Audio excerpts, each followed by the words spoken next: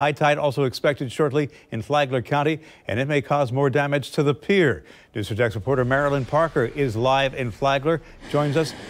What are the conditions there right now?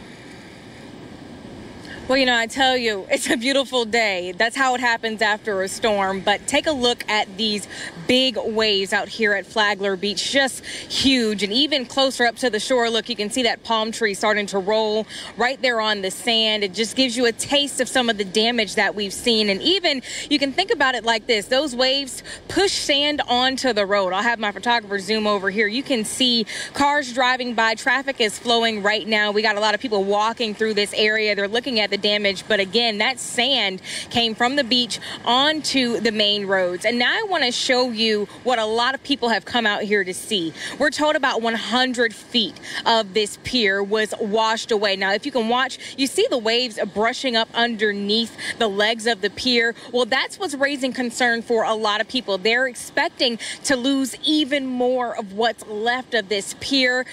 News4 Jax spoke with a few families. They say they remember coming out here to fish when they were kids. They have lots of memories here. All of that was taken away. We don't know the plans to rebuild. We don't know if there are any at this point, but that's just one thing that comes along with this storm. So, of course, you have a beautiful day like this, but you're bearing with all of the things that have now changed. Once we move into the neighborhoods, we'll start to show some of the other flooding as well. So be sure to stay with us. We're going back to you, Bruce.